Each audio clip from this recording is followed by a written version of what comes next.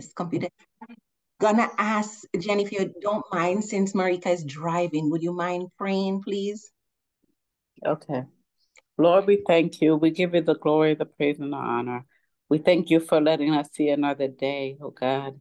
We thank you for the good weather, the sunshine. We thank you that we're able to come together today, oh God, to learn more about your word and learn more about how you want us to live in this world today, oh God, to spread your love, oh God, to spread your light, oh God. And we give you thanks for this Bible study, oh God. Lord, equipping us with the tools, oh God, to go out and win souls and to go out and to do your kingdom work, oh God. We thank you that as we come together, oh God, we are learning from one another. We are learning from your word. And we thank you for Sister Lisa, oh God, always providing the platform for us to have the Bible study. And we thank you for Sister Marika, oh God, even though, oh God, she's running errands, oh God, she still has the time, oh God, to come back and to learn more about you, oh God. We pray that, everyone that's coming on the line, oh God, that they will be blessed, oh God, with, oh God, a word. Everybody will be encouraged. Everybody will have a word, oh God, an on-time word for what they're going through right now, what they want to learn, what they're seeking for, oh God. And I pray, oh God, that you bless, oh God, that people will come onto the line today, oh God. And we put it in your place in your hand, this Bible study today, oh God. We pray that you would do what you want to do in it, oh God. We welcome you, Holy Spirit. We praise you, Holy Spirit. We welcome you, Holy Spirit. And we ask, oh God, that you will have your way in this Bible study today, Lord. In Jesus' name we pray. Amen. Amen, amen, amen. What a powerful prayer. Thank you, Jen. Thank you so much. And may his word be fulfilled, all that you prayed. In Jesus' name. Amen. Morning, Michelle. Good morning. Morning. I see Sister Pam is joining. I'll just wait till she's on. Morning, Sister Pam. Good morning, Sister Lisa. Happy Saturday. Happy Saturday. Maybe I should say happy Sabbath. Yep. I know you're at work, right? Yes, I am. So as soon as I finish talking to you, I will mute. Okay. No so problem. Good morning to everyone else. I don't know who else is on, but good morning, everyone. Good morning, Sister Pam. Good morning. That's so like Sister Jen. Yes, yeah. Yes. Sister Jen is on, Marika is on, Michelle is on. Good morning, Sister Marika. Who else? Michelle. Morning, everyone. Morning. You heard Morning, me. morning. Good morning. Good to be with you guys. I'm ready to learn. Amen. Me too. And be poured into. Yes. I'm glad glad that everyone is on today. Thank God for this. What is it? The 6th day of May, 2023. A day we've never seen before, a day we will never see again. But this is the day that He has made. We're going to rejoice in it. We're going to revel in His presence, and we're going to minister to Him and have Him minister to us, pour into us today by faith in Jesus' name. Well, the scripture, before we start in the scriptures, actually, anybody want to share a testimony? Anyone have a testimony? There's no small testimony or an encouraging word for someone, or just, again, praising God, if anyone wants to do that.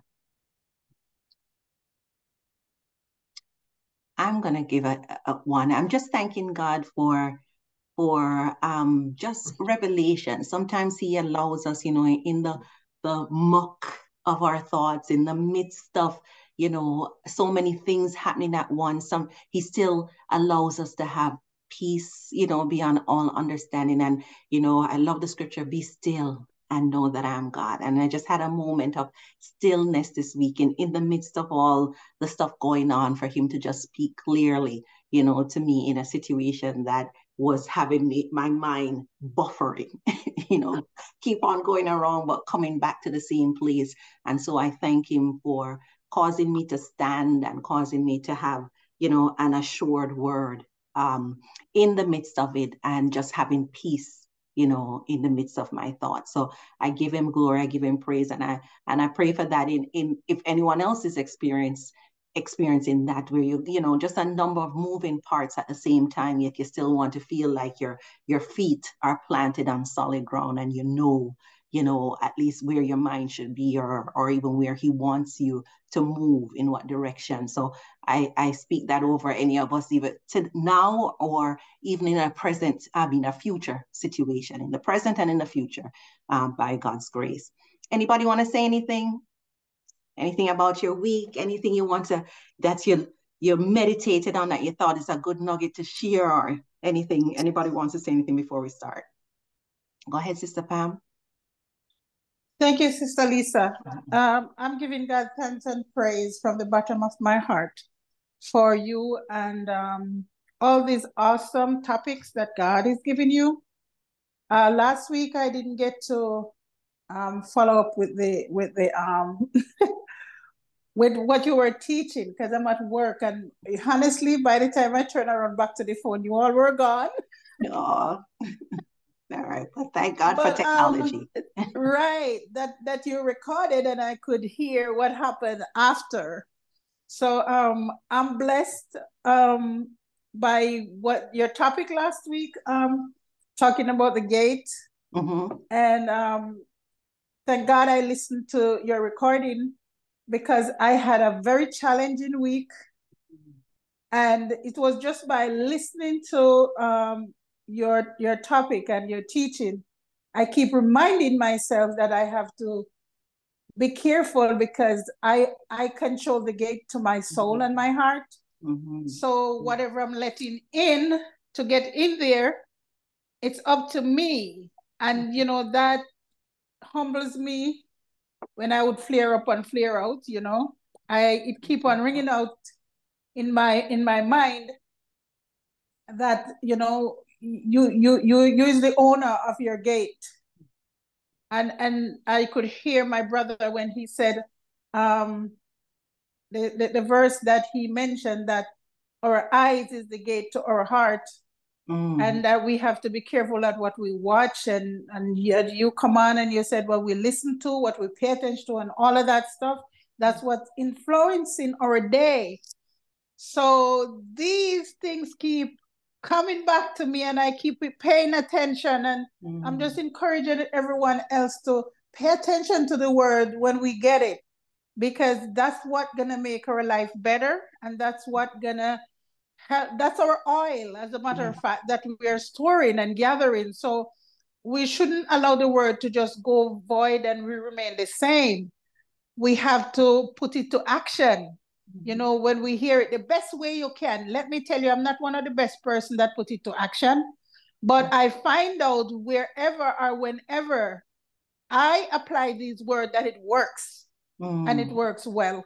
So that is my encouragement today, and thank God I'm blessed, and thank God for the opportunity to allow me to come on to be with you guys. Praise God, and thank you for that encouraging word, Sister Pam. It's so true. We put it into practice. We listen over and over, right? Faith comes by hearing, and hearing by the word of God.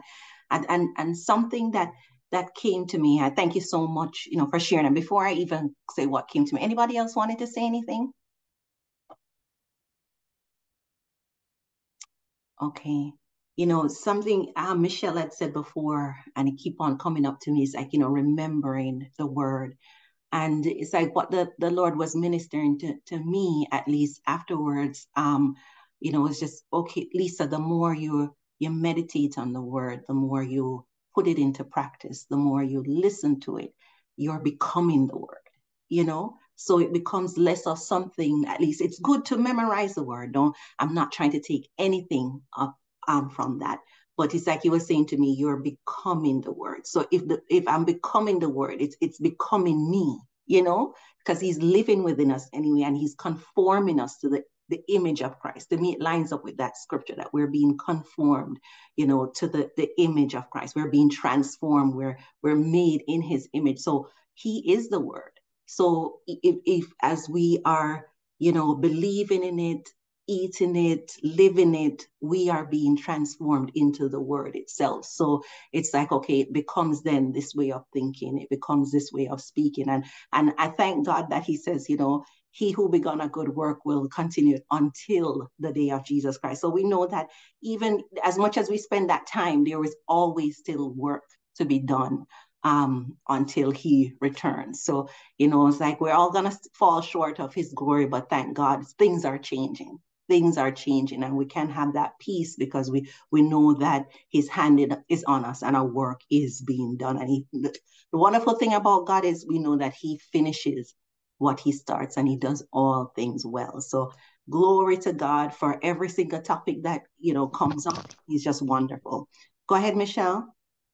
Hi, everybody. I'm not sure if you're hearing me well. We are. I'm here and I'm so grateful for this platform. It's like if I don't get the Bible study, it's like my life is just not going well, at that moment. I'm not actually at home. I'm far away. Right now, it's roughly after 8 for me at night. Oh, and wow. I tell you, God has been good. God has been good. It's not anything about boasting or anything. It's just that God has been good, so, so good. And as I say, my life is like up and down. This minute it's going haywire, next minute it's going beautifully. This is one of the beauty moments for me. And this morning, wherever I am, I open the blinds and it's like I'm on the sea actually. And suddenly, just looking for a moment, I saw a rainbow. Just suddenly. And I started praising God because for me, it's like God is reassuring me that he's there for me, And in the moment it came, it disappeared. By the time I run for my phone and try to video this rainbow. And my daughter said, Mommy, video it for me too. By the time I go for her phone and trying to, it just, it went. But I felt so good in my heart this morning, because if we just spare time, just be quiet, as Lisa said, be still in the moment. There's so much blessing in a moment. So, so much blessing. And right now I'm just so happy. I'm so at peace. Oh my God, I'm so happy. I have a 23-year-old daughter who, if I ever tell you the story about that, but we're all big people here. When I got pregnant, I didn't want to carry her, my first pregnancy, and I didn't. I'm saying that now with actually feeling like I want to cry, but she has been such a blessing, She has been such a blessing. At 23, my daughter carried me on a vacation now to the Maldives, which when she told me, I have to research what is Maldives, where is Maldives, but it's a vacation which I've never experienced before. I feel like royalty. And God just has been good. God has been good to me. And as I said, a rainbow this morning reassured me that God is there. And as mothers, we need to just do the best we can for our children because we don't know which direction God will turn things around for us. I have been a single mother and, God has been just, even though there are gaps here and there, which is not so pretty, God has been good and I'm so grateful in my heart. When I say grateful, I feel so grateful and so blessed this morning, but sometimes we just need to be quiet and still in the moment because God blessing sometimes is just instantaneous. It just at the moment and it shifts. But just be appreciative of the moment when the blessing comes. And that's just my little testimony for this morning. Your beautiful testimony. Thank you for sharing. And I'm knowing you're seeing the beauty of God in the Maldives. I've heard it's very pretty. So thank God for bringing you guys there and that you're still able to join and just blessings over your daughter. And I hope you guys have a wonderful time there. But thank you for that encouraging testimony, Michelle, because we know there's ebbs and flows, with life. So we really should enjoy the very beautiful moments and even in the moments where it doesn't look so beautiful, honestly, there's always still something beautiful happening because if we can really just stop and still see him in the midst of the moments even of sadness, that there can still be comfort, there can still be peace, there can still be love, that there can still be the revelation of God's hand. yeah, you can still get something out of the times that are most difficult as well. So we thank God that He's always, always working and always with us. And I thank God for the beautiful, just beautiful testimonies shared today. And if later on someone wants to say something, we have time. If we have time to do it, please, please do share. So we're going to go ahead and start with our Bible study this today, and we had 3 scriptures to read today. We had 3 scriptures to read today, and I know that we're going to run out of time, and this is a topic that I think if it's not picked up next week, it will pick up another time, because it's just so, as several other topics we have, just so huge. So the topic today is why water. What is its significance in our walk with God? And we had a few scriptures. We had 1 John chapter 5, verses 6 through 8. It says, "This is he who came by water and blood, Jesus Christ, not only by water, but by water and blood. And it is the Spirit who bears witness, because the Spirit is truth. For there are 3 that bear witness in heaven, the Father, the Word, and the Holy Spirit. And these 3 are one. And there are 3 that bear witness on earth, the Spirit, the water, and the blood. And these 3 agree as one." And then also John 19, verse 34. "But one of the soldiers pierced his side with a spear, and immediately blood and water came out." John 4, verse 14. "But whoever drinks of the water that I shall give him will never thirst. But the water that I shall give him will become in him a fountain of water, springing up into everlasting life." Now, water is stated, depending on the translation, you'll find it even more. Some say more than 700 times, some say more than 600 times in the Bible. It flows through scripture from beginning to end. In the first book of the Bible and in the last, water is included. The first mention of water is in Genesis chapter 1, verse 2. It says, "The earth was without form and void, and darkness was on the face of the deep, and the Spirit of God was hovering over the face of the waters." And the last scripture about water is in the last chapter of the Bible. In Revelations 22, verse 17, it says, "And the Spirit and the bride say, 'Come.' And let him who hears say, 'Come.' And let him who thirsts come. Whoever desires, let him take the water of life freely." Like blood, water is critical to sustain life. That is just so deep. I know we've studied blood before, but blood is critical, water is critical. 70 to 75% of the Earth's surface is covered with water, and roughly 70% of an adult's body is made up of water. It is said that the brain and the heart are composed of 73% water, and the lungs are about 83% water. And we know that, water can help us, I've seen, with decreasing the risk of certain types of sicknesses. It flushes out waste and bacteria that can cause disease. So, water is everything. I'm going to open it up to everyone. When you think of water, everything that comes to your mind, and I know whatever someone says might spark another thought. Let's just try and capture, what are some of the characteristics of water? I'll start with a couple, and then maybe some others will come to mind.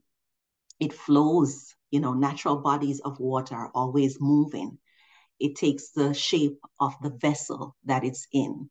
Any other thoughts about water? When you think of water, what do you think of?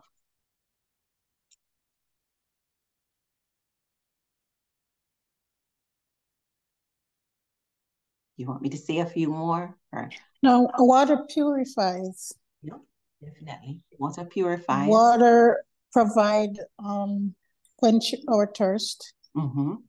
Yeah, I was going to say hydration. Some of the time we use water for deliverance.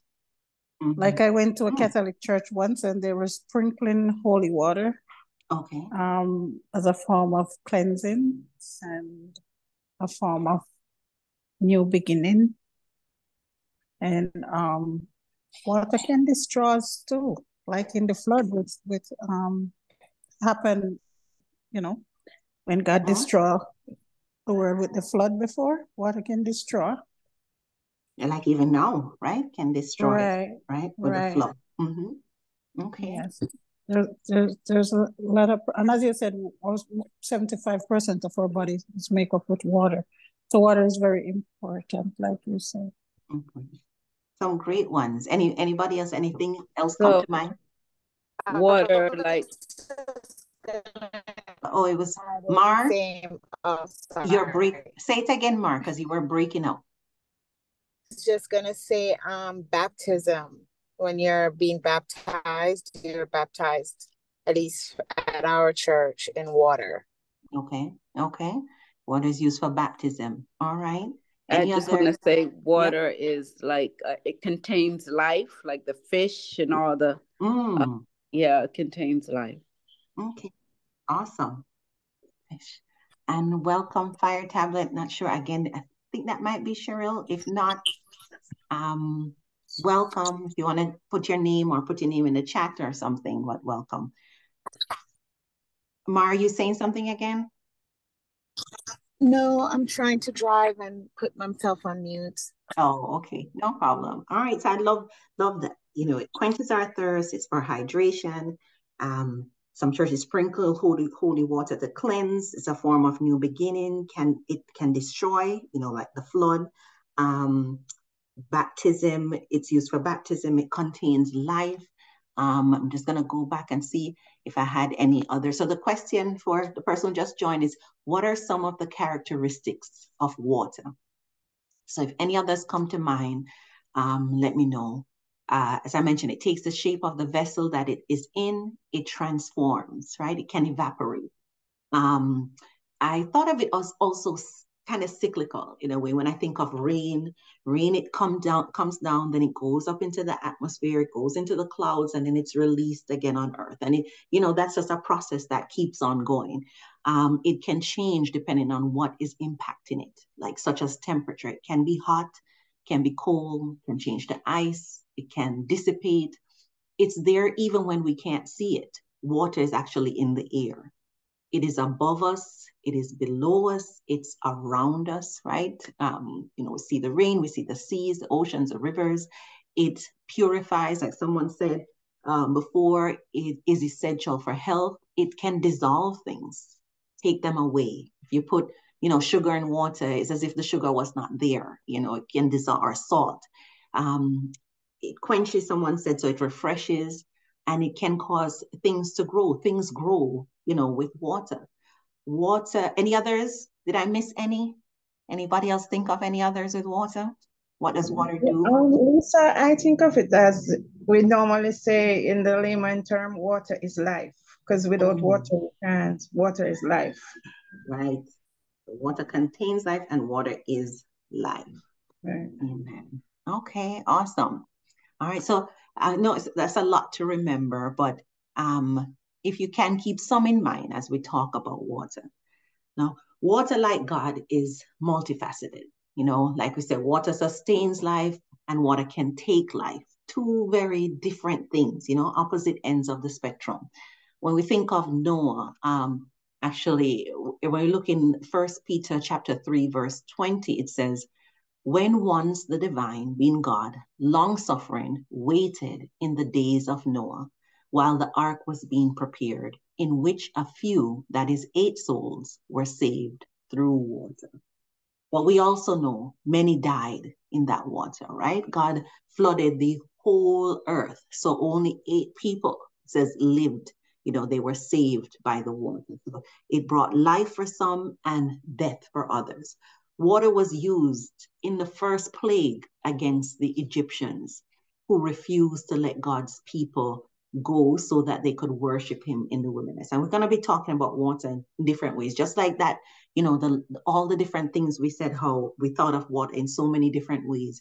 We can see water, being used in different ways in the Bible. And it's all, to build up our knowledge of God and what he's doing, through the use of water.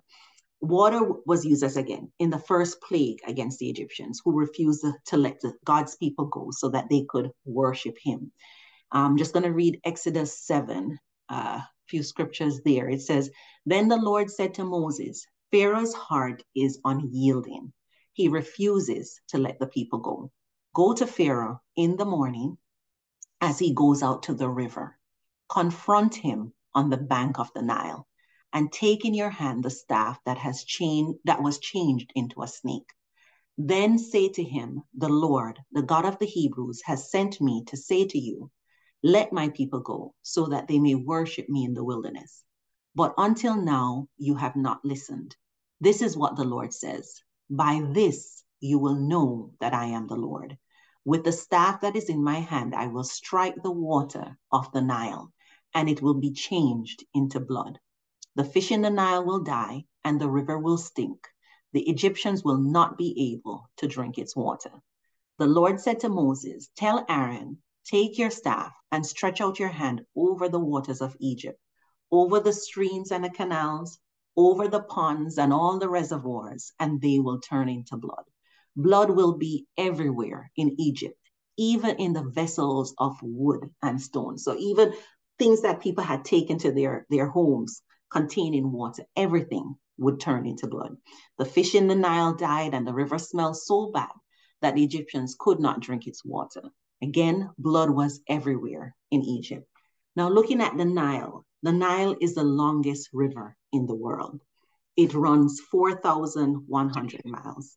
And of course, all those 4,000 miles are not in Egypt, but a good chunk of it is in Egypt. So it was the lifeline for the people of Egypt. I'm going to ask someone if they can put their phone on mute. Okay, here we go. And if you need to speak, please unmute. Hi, Marjorie. Morning. Okay, so again, going back to the Nile, again, it's the lifeline for Egypt. The Egyptians were a pagan culture, and so they worshipped a wide variety of nature gods and attributed to their powers the natural, phenomena, whatever they see. They see the rain, if it's cloudy, if it just everything they saw, they attributed to their nature god. There was a god of the sun, of the river, of crops. Events like, if they had a flood of the Nile, and of course the flood, the overflow would water the crops, they would see it as evidence of their God's power. And my research showed actually that there were at least 3 different names of gods that Egyptians considered to be the god of the Nile. So again, it's a pagan culture. They don't know, the God of all. They have all these different gods. So their God decided to show, well, before I do that, what do you think God was communicating by turning the Nile into blood? Given what I just shared, what do you think he was communicating by turning the Nile into blood? Any thoughts, anyone? Since this was their source of life, they had put a god over it, fishes in the Nile. This is their source of not just drinking, but eating as well. What do you think? Not saying any thoughts come to your mind. What, why do you think God chose to, do that plague that involved the Nile? What about so he was showing that, water is vital for life, and he can take away that water where they would not be able to survive in life. And maybe he was trying to say that he can provide for the Israelites, and just as he's providing for the Egyptians, because he's the one that has the sources to give them. So he can provide for the Israelites, and he can take life from the Egyptians. I think that's pretty good. That sounds pretty right. I don't know if anyone wants to add anything onto it. Thank you, Jen. Any other thoughts on this? Well, for me, Lisa, he was showing them that he is the true and living God. And he's punishing them in a way where all their sources, it affects all their sources, you know? So for me, I think he was just showing them that he is God, and whatever he said, that is what will happen. Amen. Amen. And we know several plagues came after this, right? But this was the first one. And I love that he addresses the source of life. Go ahead, Sister Pam. You wanted to say something? Yes, you're right, because water is the essential source of life. So with him showing up right there, he's showing who is in charge, who is in control. And we all have to be totally dependent upon him. Amen. So capture their attention that I am your dependent. Amen. I love that. Yet he was providing still for his people, right? It's the Egyptians. They saw that this is, whatever their gods are called, this is the God of the resource, God of life. But you know what? They had their people too, Pharaoh had his Egyptians, his magicians too. So, they did the same. They not in the Nile, but you remember, it's like even before this happened was when they had like a showdown. I call it showdown when God turned, Moses's rod into this bigger, rod that ate up the other snakes, because they were saying, oh, we could do this too. The rod was turned into a snake. They turned their things into snakes too, but God was showing, I am more powerful, so that was the first, I think the first, if not one of the first signs. And then here comes now the plague. So I love the message. Everybody is right on the mark, right? So he's painting a picture. He's communicating the earth is the Lord and the fullness thereof, and the earth shows his glory, right? So again, what we learned about that before is coming into play. God is showing who he is through this plague. Yet everybody can see it, but at this point, they're still denying. The people of Egypt are still denying who he is. And even the children of Israel, who he is doing this in front of too, they're still, this is them still getting to know who he is. So God turned water into blood when Pharaoh refused to let the children of Israel go.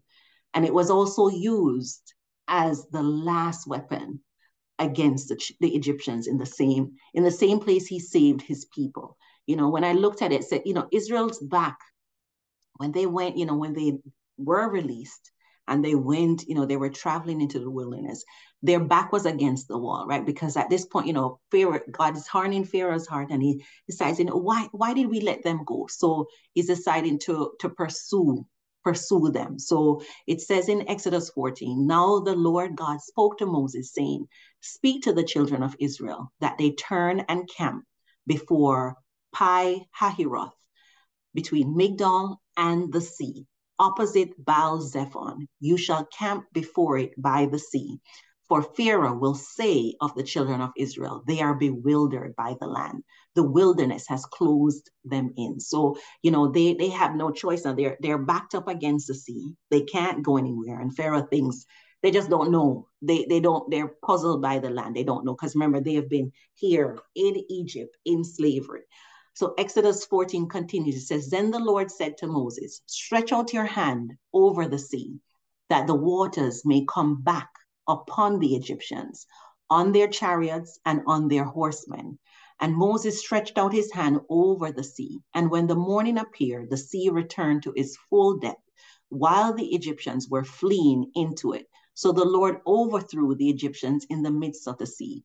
Then the waters returned and covered the chariots, the horsemen, and all the army of Pharaoh that came into the sea after them as they were pursuing the children of Israel.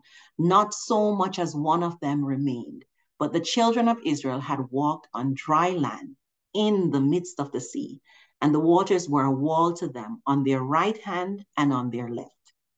Psalm 106 verse 11 says, the waters covered their enemies. There was not one of them. So, God started out with water, with the plague, and he now finishes what he started in destroying the enemies, that not one of them was left, again with water. But it again, the water was doing two different things. Like we said, water sustains life, and by flood, water, can also take life. Water was used, to sustain the life of God's people. It is said of the Old Testament that the Old Testament is Jesus concealed. And in the New Testament, it is Jesus revealed, because nowhere in the Old Testament do you hear the name Jesus. It's not until the New Testament that, he comes on the scene. He's on the earth itself, but we know he was always there from the beginning. John 5 verse 39 says, "You search the scriptures, for in them you think you have eternal life, and these are they which testify of me." So it's been testifying of Jesus from the very beginning. He says, "But you are not willing to come to me that you may have life." He was revealing himself as the water that saves, but they still couldn't see. The children of Israel still didn't know who God was, still didn't know who Jesus was. But God is taking them on a journey, and he uses water here. I want us to stay on water and not open up a discussion on baptism. I know that's one of the, one of the things that water is used for, but because I want to stay on water itself. But in the New Testament, it tells us what was happening to the Israelites in this miracle of crossing the Red Sea, which they themselves, they didn't know at the time. They didn't understand. 1 Corinthians chapter 10 tells us, "Moreover, brethren, I do not want you to be unaware that all our fathers were under the cloud."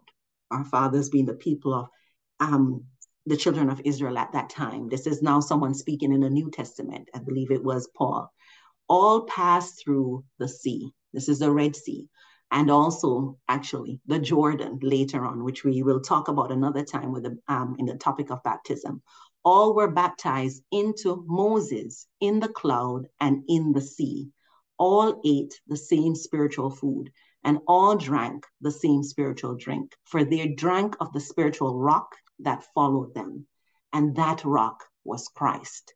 But with most of them, God was not well pleased, for their bodies were scattered in the wilderness." Again, that's First Corinthians chapter 10, verses 1 through 5. So they were saved through water.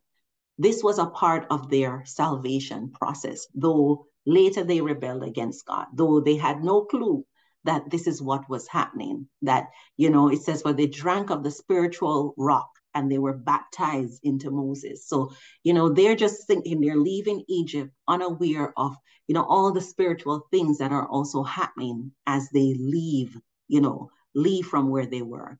As I mentioned, this was part of their salvation process. The Hebrew word for salvation is yasa, Y-A-S as in Sam A, which means to save, to help in distress, rescue, deliver, and set free. The children of Israel went from bondage to freedom through the water. Anybody, any comments before we go any further? Anything come into your mind as you're hearing this?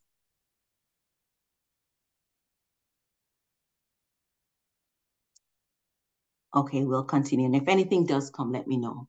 So again, the children of Israel went from bondage, right? They were slaves in the land of Egypt. And now they have been freed from their oppressor as they went through the water. They were delivered, yet their oppressor was completely taken out.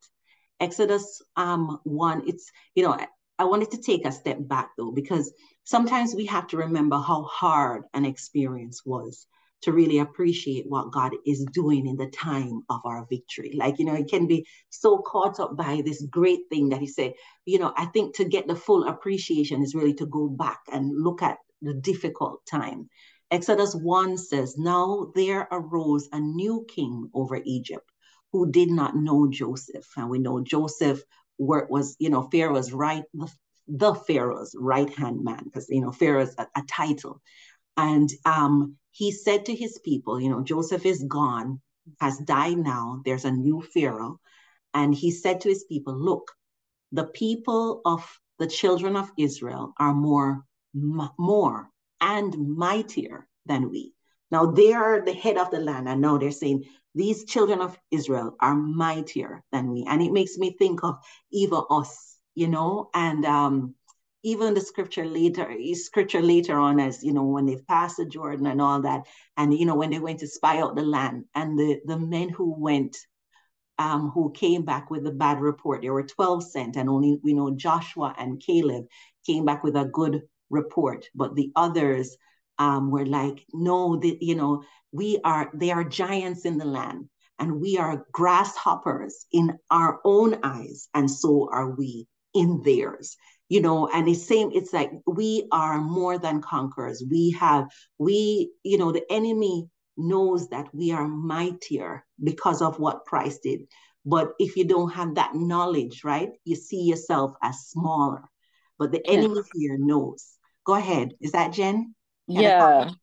I just thought of something, you know, like the children of Israel were in bondage for years and years. And when God took them out, and they kept going back to the old gods, the Egyptian gods, every time Moses would go up to the mountain to talk to God, he'd come back in there like praising a calf, a golden calf or whatever.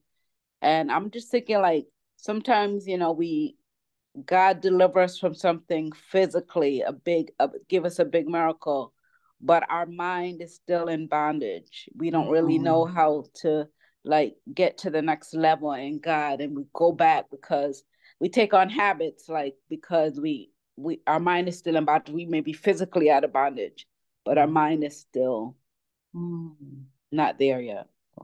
That's deep. Our mind is still set on the old ways. Yeah. They say, forgetting those things which are past, you know. Right. Yeah, I love that. Anybody else want to share? You're so right. That's exactly that, you know. Anybody else have any thoughts? Yeah. I remember when I was one of the first times I actually sat down to read that whole thing. I was like, oh, you know, these Israelites are getting on my nerves. But, you know, as more years pass, I said, well, Lisa, that's us, you know, as people. That is how we are in different ways. In modern day times, it shows up in different ways. But I love what you said, Jen. Their minds, they were physically free, but mentally, it's like, you know, it's like Bob Marley said, emancipate yourself from mental slavery. There was still that mental slavery going on. They were still attached to the old way while God was bringing them into freedom. I love that. Again, any other comments, you know, please share. But going back again and looking at what was happening to them, it says, you know, the Pharaoh said, look, the people of the children of Israel are more and mightier than we. Come, let us deal shrewdly with them, lest they multiply. And it happened in the event of war that they also join our enemies and fight against us, and so go up out of the land. Therefore, they set taskmasters over them to afflict them with their burdens. And they built for Pharaoh supply cities, Pithom and Ramesses. But the more they afflicted them, the more they multiplied and grew. And they were in dread of the children of Israel. So the Egyptians made the children of Israel serve with rigor, and they made their lives bitter with hard bondage, in mortar, in brick, and in all manner of service in the fields. All their service in which they made them serve was with rigor. So their life was really, really hard, you know, really hard. And as Jen said, you know, we know how many times while they were in the wilderness, they're wanting to turn back, you know, come let us get for ourselves new leaders, come let us stone them. I mean, all sort of things. Meanwhile, God had already brought them through, saved them as they were going through the water. I'm just looking at there are a few scriptures that talk about living waters. Jeremiah 17, verse 13, John 4, verse 10 says, O Lord, the hope of Israel, all who forsake you shall be ashamed. Those who depart from me, being God, shall be written in the earth, because they have forsaken the Lord, the fountain of living waters. And John 4, verse 10, Jesus answered and said to her, this is the woman at the well, if you knew the gift of God and who it is who says to you, give me a drink, you would have asked him and he would have given you living water. And we know there's so many scriptures about water, but it's like, if you knew kind of that part, go back to, I connected it with the Israelites again. It's like, if they really knew, you know, who God was, who Jesus was at the time, if they knew, not just hearing he's God. Because remember when Moses said, who shall I say, you know, has sent me? And he said, I am. But if they really understood who I am, they would have seen how huge this thing was of him taking them through the water and taking them out of their bondage. John 7 verse 37, it says, on the last day, the great day of the feast, Jesus stood and cried out, saying, if anyone thirsts, let them come to me and drink. You know, he's saying he is the fountain of living waters. Now, we're going to move and look at water as part of purification. That was water that saved the people. Now, looking, I went back to the Old Testament, right?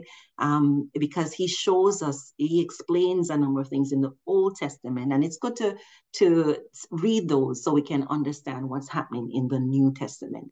In the Old Testament, there were several rituals that needed to be done for purification and consecration. You know, blood, we know, was an integral part, which we have studied blood, and but water was also critical to the process.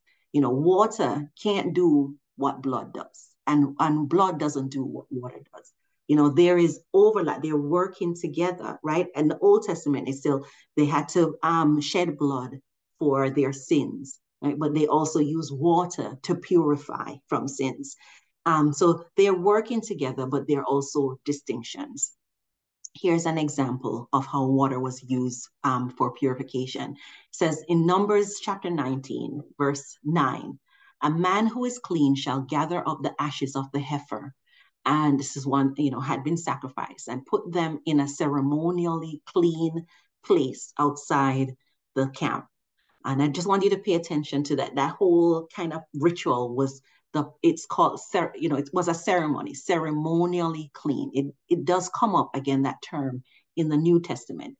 They are to be kept by the Israelites community for use in the water of cleansing. I'll go back. A man who is clean shall gather up the ashes of the heifer and put them in a ceremonially clean place outside the camp. They are to be kept by the Israelite community for use in the water of cleansing. It is for purification. Anyone out in the open who touches someone who has been killed with a sword, or someone who has died a natural death, or anyone who touches a human bone or grave will be unclean for 7 days. For the unclean person, put some ashes from the burn purification offering into a jar and pour fresh water over them. Then a man who is ceremonially clean is to take some hyssop, dip it in the water, and sprinkle the tent and all the furnishings and the people who were there. He must also sprinkle anyone who has touched a human bone or a grave, or anyone who has been killed, or anyone who has died a natural death. The man who is clean is to sprinkle those who are unclean on the 3rd and the 7th days, and on the 7th day he is to purify them. Those who are being cleansed must wash their clothes, again water, and bathe with water, and that evening they will be clean. But if those who are unclean do not purify themselves, they must be cut off from the community, because they have defiled the sanctuary of the Lord. The water of cleansing has not been sprinkled on them, and they are unclean. This is a lasting ordinance for them. Then it goes on to say, the man who sprinkles the water of cleansing must wash his clothes, and anyone who touches the water of cleansing, you know, will be unclean. A clean man is carrying, you know, the water of cleansing, but that water of cleansing becomes unclean because people are washing in that. Anything that an unclean person touches becomes unclean, and anyone who touches it becomes unclean till evening. Ezekiel 36 verse 25 says, I will sprinkle clean water on you, and you will be clean. I will cleanse you from all your impurities. Again, you know, this is in the Old Testament, the use of water in our purification, you know, process. Yes, there is the blood, the shedding of the blood to pay for the sins, but there's also the purification and cleansing by water. There's blood, water, and fire were all part of God's, you know, purification process. Hebrews 9 verse 22 says, in fact, the law 22 and 23, the law requires that nearly everything be cleansed with blood, and without the shedding of blood, there is no forgiveness of sin. It was necessary then for the copies of the heavenly things to be purified with these sacrifices, but the heavenly things themselves with better sacrifices than this. So, you know, water has it's very important in God's, making the people pure, making the people clean. But again, it's blood and water is separate. And I'm just going to go back to one of the scriptures that we had to read, which says, this is he who came by water and blood, Jesus Christ, not only by water, but by water and blood. It is the Spirit who bears witness, because the Spirit is truth. For there are three that bear witness in heaven: the Father, the Word, and the Holy Spirit. And these three are one. And there are three that bear witness on earth: the Spirit, the water, and the blood. And these three agree as one. So our salvation process involves the three: the Holy Spirit, the water, and blood. Any thoughts? Anybody want to share anything? What are your thoughts on that? Water having a purpose, blood having a purpose, the Holy Spirit having a purpose. And even we talked about fire, because we know fire was used in that time as well. And God said the fire should continually burn. But anything come into your mind as you think about this process?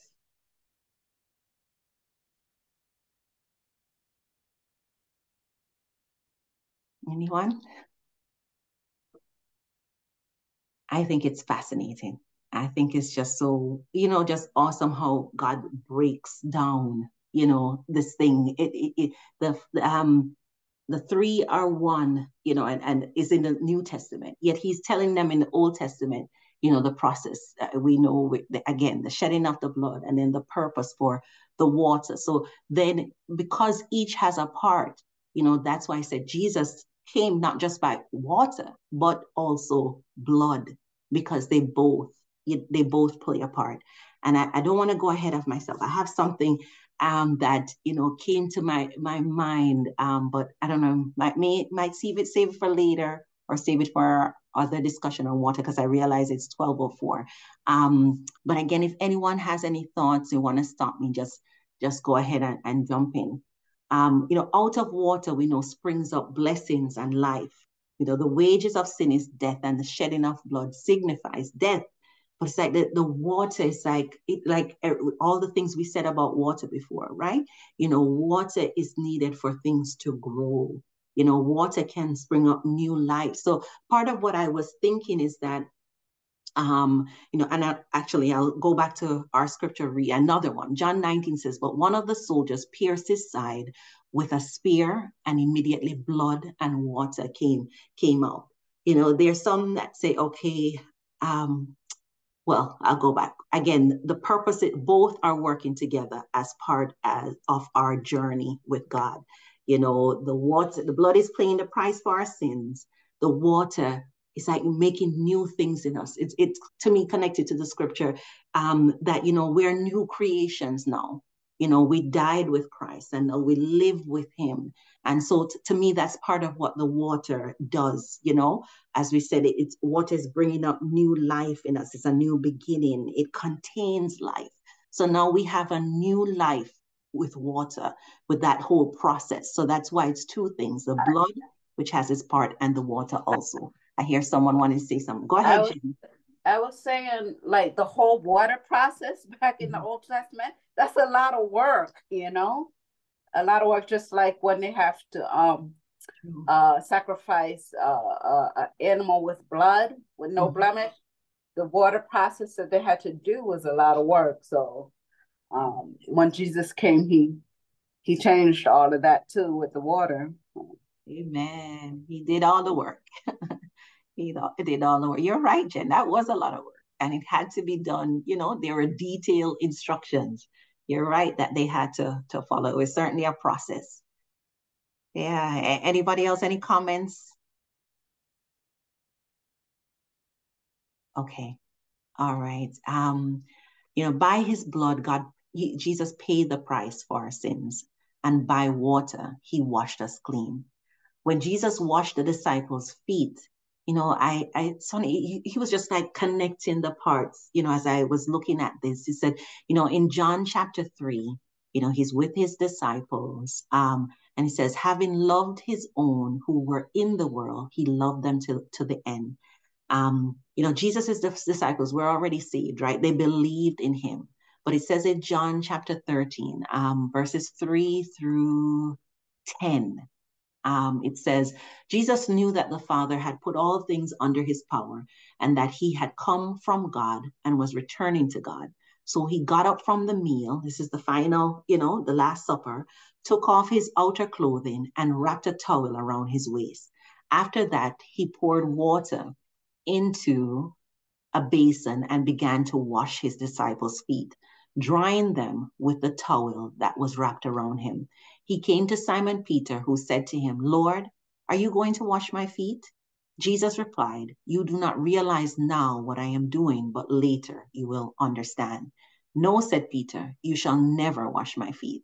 Jesus answered, unless I wash you, you have no part with me. Then, Lord, Simon Peter replied, not just my feet, but my hands and my head as well.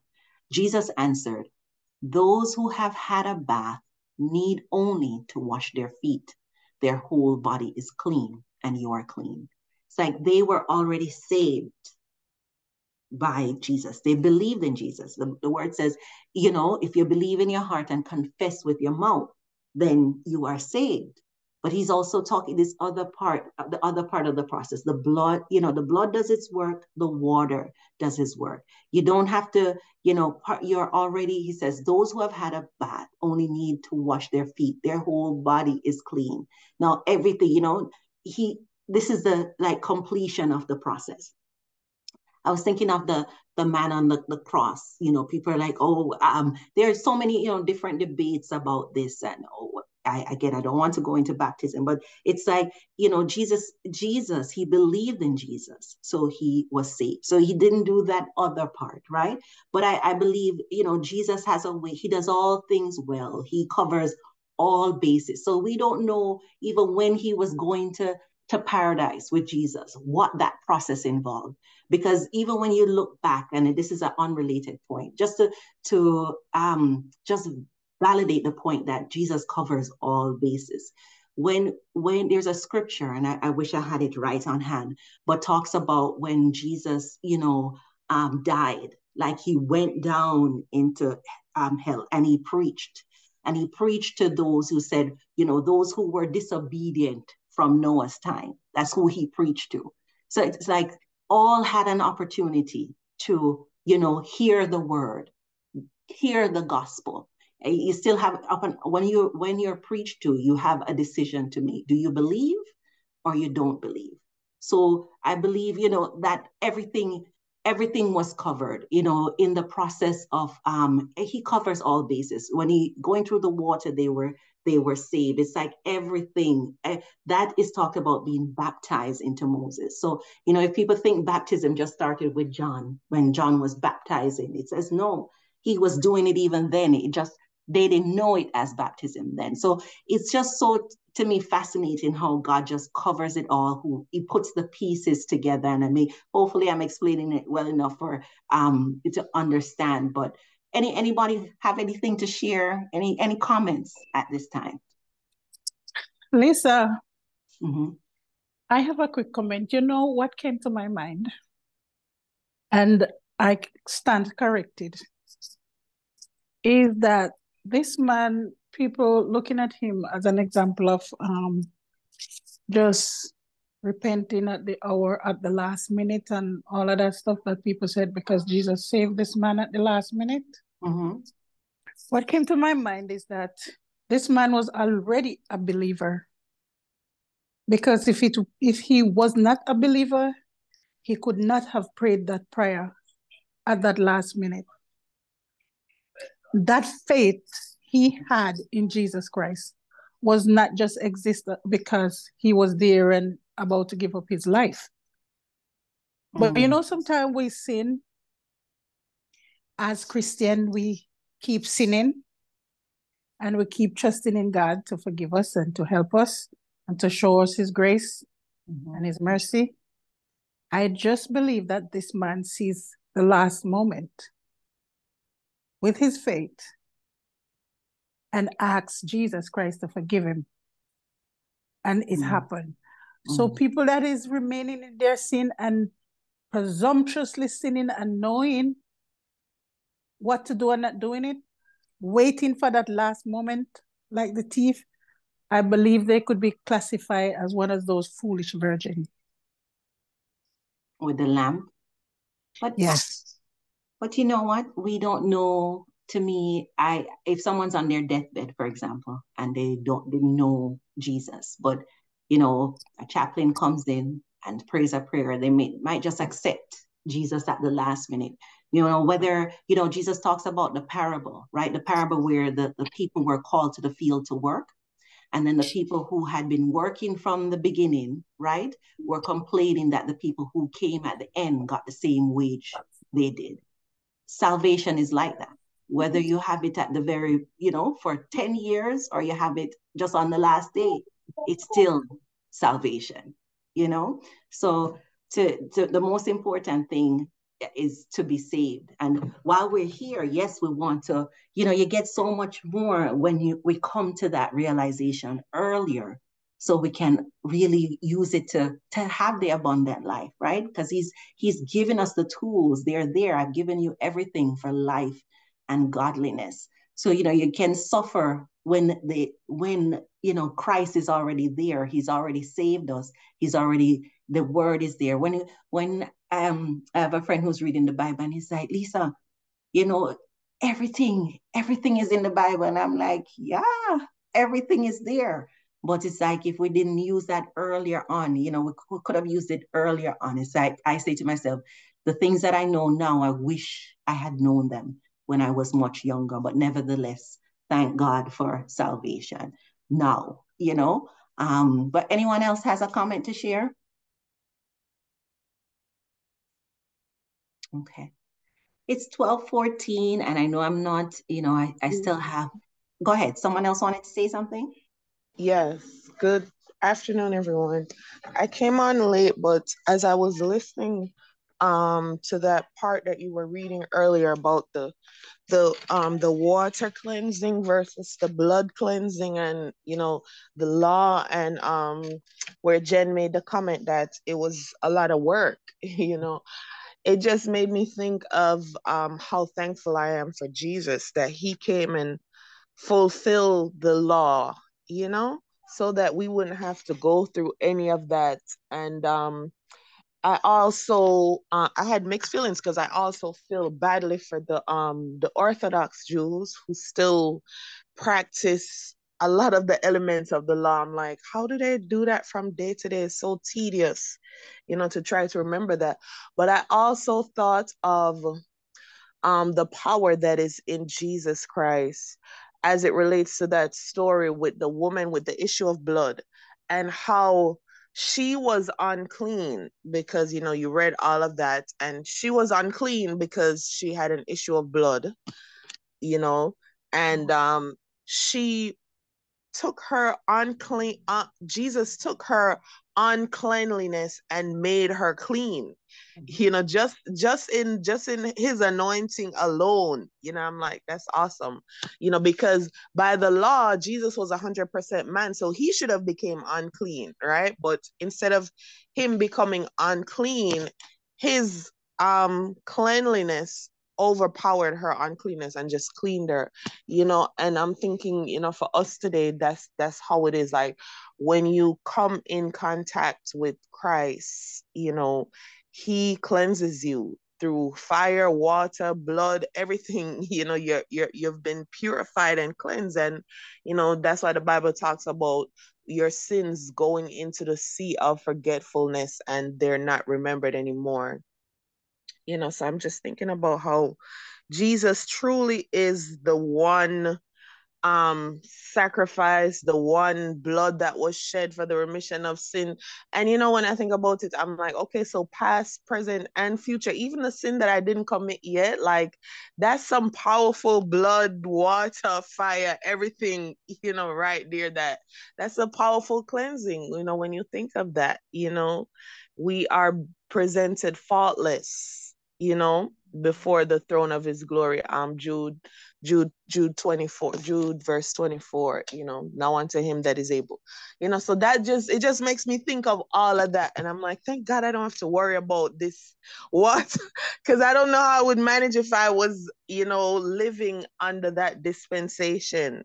You know, because I'm listening to you, but also I'm thinking in my mind, well, what if your child is unclean? Like, so you can't attend to your child because that's gonna make you unclean. You know, it's too complex, and I'm so, you know, this just makes me even more thankful, um, that God sent Jesus. You know, who when we come in contact with him, with all of our filthiness and our uncleanness, he automatically, God don't get dirty from messing with dirty people, you know, and that means Jesus. And you know, if they didn't really understand that in the New Testament, which is why they would say, oh, he's hanging around with prostitutes and tax collectors, because he is like the ultimate water and blood right there, in the embodiment of all of that. And they didn't get it. You know, he cleanses everything that he touches is automatically cleansed. We cannot, and oh my gosh, and I'm sorry, but please just let me say this one last thing.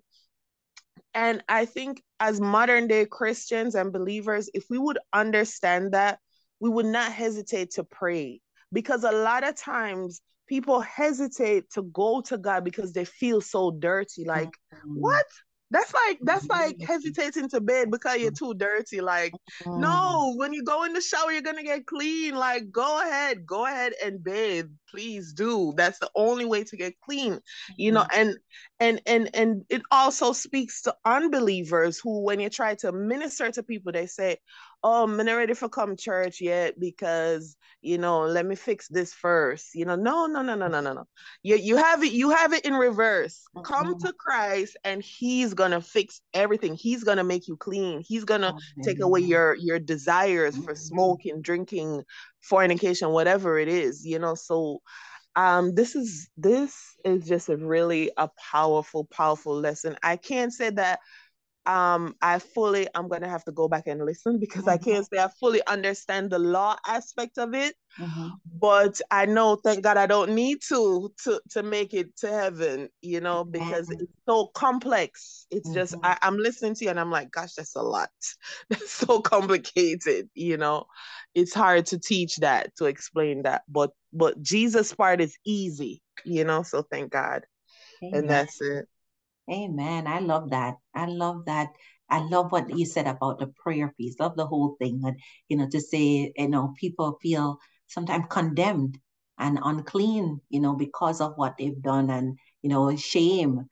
But he's the one who's going to make us clean, you know, because he came by blood and he came by water. And that's what water does. Water cleanses. And we had a bunch of things that we listed, that what water does, because we know he uses, you know, things in the natural to explain the spiritual things as well. God doesn't make it that complicated, right? He makes it very simple so we can understand.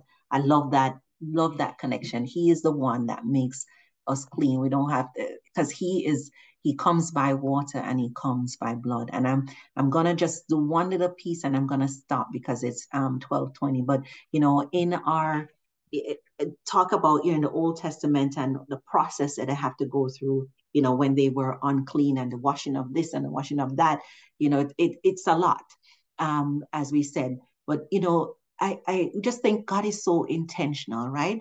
We know his moves are all planned out, just like he already has beautiful plans for each and every one of our lives. He had this plan from before he created man. And it's just, you know, just he does these little things along the way, powerful things. Did you ever think, you know, I was just thinking, I'm like, Jesus's first miracle in the New Testament involved water, you know? In the book of John, it says on the third day, you know, we know he's at this wedding. A wedding took place in Cana in Galilee. Jesus's mother was there, and Jesus and his disciples had also been invited to the wedding. When the wine was gone, Jesus's mother said to him, "They have no more wine." Woman, and he responds, woman, why do you involve me? Jesus replied, my hour has not yet come. His mother said to the servants, do whatever he tells you. Nearby stood 6 stone water jars, the kind used by the Jews for ceremonial washing. We talk about the ceremonial cleansing. So we know these jars, I mean, it's dirty, right? It's used for ceremonial washing. You're washing your hands, whatever dirt is on your hands. You're washing your feet in that dusty time, whatever dust is on your feet. These are the jars used to, it contains the dirtiness that has been washed off. It says, nearby stood 6 stone water jars, the kind used by the Jews for ceremonial washing, each holding from 20 to 30 gallons. Jesus said to the servants, fill the jars, with water. So they filled them to the brim. Then he told them, now draw some out and take it to the master of the banquet. They did so. And the master of the banquet tasted the water that had been turned into wine. He did not realize where it had come from, right? Probably if he knew, he wouldn't want to drink from that, though the servants who had drawn the water knew. Then he called the bridegroom aside and said, everyone brings out the choice wine first, and then the cheaper wine after the guests have had too much to drink. But you have saved the best till now. These vessels that hold dirtiness were used to serve the best thing. What do you think of this? What do you think God is saying through this? Anyone? Hi, Lisa. Hi, everyone. Hi, Marjorie. When I was listening to you with about the water, that I continued thinking about Jesus's first miracle, where he turned water into wine. But one of the things that really is profound in this miracle is that Jesus didn't even touch anything. He just said to them, take the pot and fill it with water. He didn't have to touch, he just spoke the word. Get the pot, fill it with water, and bring it to the table. He didn't even pray per se. You understand what I'm saying? He just gave him an instruction to fill the pot. And I always see it as one of the most miraculous action that Jesus did. He just said, okay, fill the pot, bring it to the table. And when they went, they didn't get water. They got the best wine. And that was his first miracle. And that just, for me, it is so profound because it is saying to me, do not limit God. Do not put a box around him and in our little mind, think of the way he is going to do things. Because he does things outside of the box. He does things to blow our mind at all times, And yes, I like this message because it's reminding us that God does not use one method to clean us. We go through the fire, we go through the blood, and we go through the water for purification. At whatever period in time he wants to use, whatever method, he chooses that method. Maybe this time he think we should go through the fire. So he threw struggles of life on us, which represent fire, because we go through all these temptations and all through these struggles in order for us to see God or who he is. And then another time he brought us through the water to cleanse us in this period of time that we are going through. So I'm just amazed at God, amazed at him, because he just does things in his own style, and in his own way. Amen. Amen. He does. All working together for our good. Praise God. And anybody else? I love what you shared, Marjorie. Thank you. Does anyone else have any take on that scripture that we just read about the first miracle? Lisa, I didn't hear the scripture. What was the scripture? It was a scripture when Jesus performed his first miracle, turning water into wine. Okay, so what I'm thinking is that, as we all know, God have the ultimate power. And he revealed himself through Jesus Christ. That's how we get to know God and what he's capable of doing. So I think at that moment, he just wants to show them that he is the source. He is the provider. And that Jesus was representing him, and he could do anything at any time that he chose to. So it wasn't too early, and it wasn't too late. You know, he could have made it just like the other ordinary wine too. But I think he might have done it to capture the attention of the people, that not because this is the final serving of wine, it don't mean it's the worst, you know, because some people might think, okay, we eat first, then we have the best.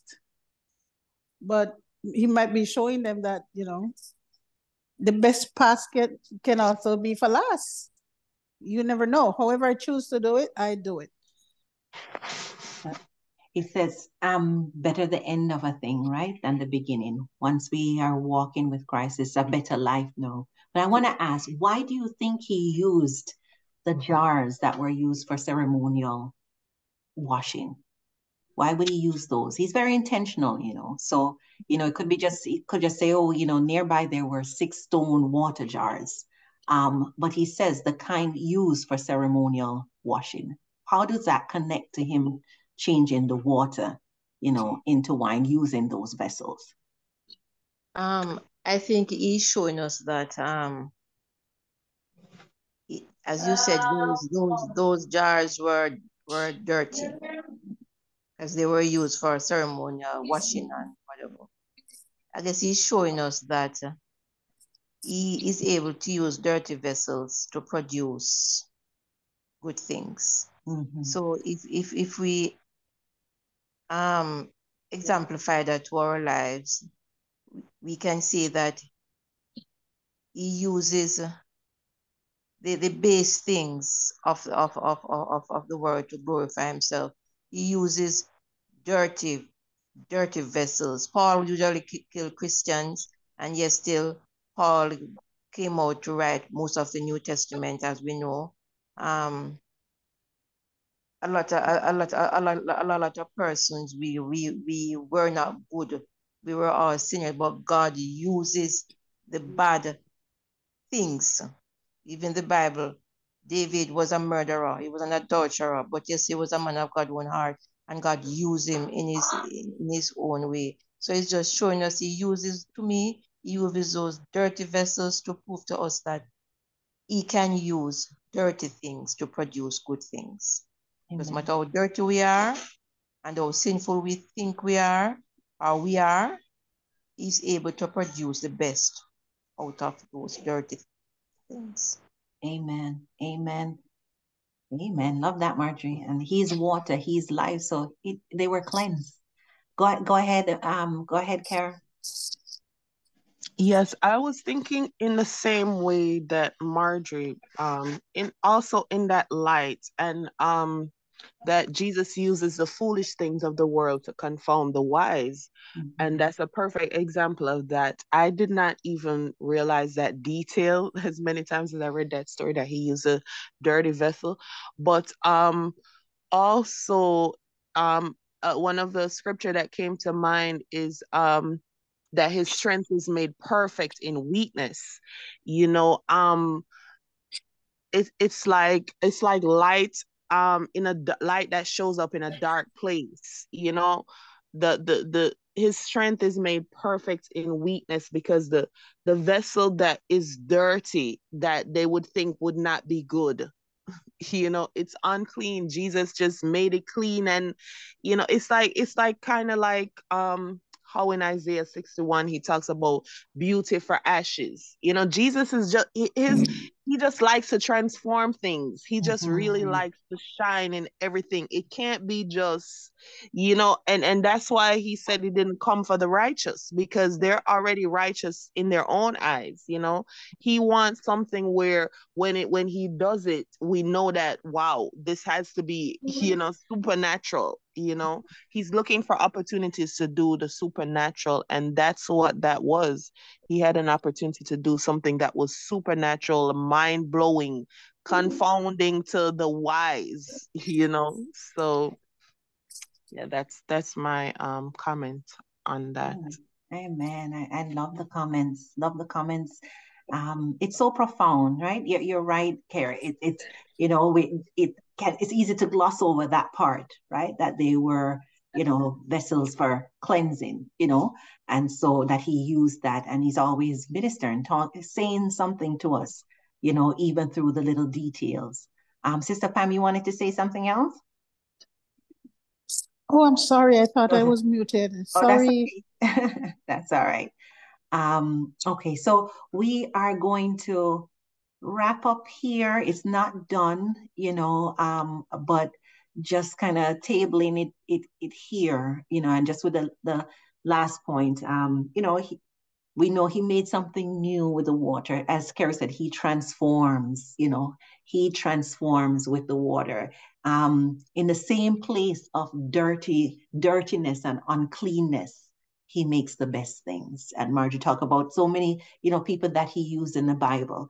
He just makes the best things. So I love that. We can go to him with all, our weaknesses, our things that, aren't the most upstanding parts of our personality or life, or the things that don't reflect beauty.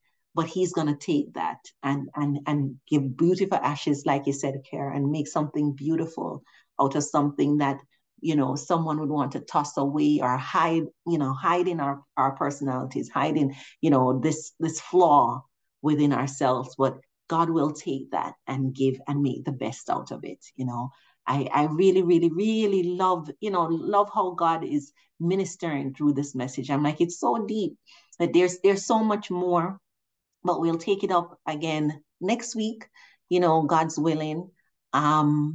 And I just would like to share this screen as we'd like the platform to grow, others to come to know the Word of God. Just wanted to share the way in which they can do that, to join us on Zoom each week. We meet on Zoom. 1 second, I'm just going to share the slide. So the information is there for anyone who wants to join us. We meet every Saturday and on Zoom, 10 o'clock Jamaica time, 11 in America Eastern time, and 4 p.m. in the UK. I'm just gonna stop sharing here. And with that, I'm just good for those online. Thank you for joining us today, and we'll meet again next week.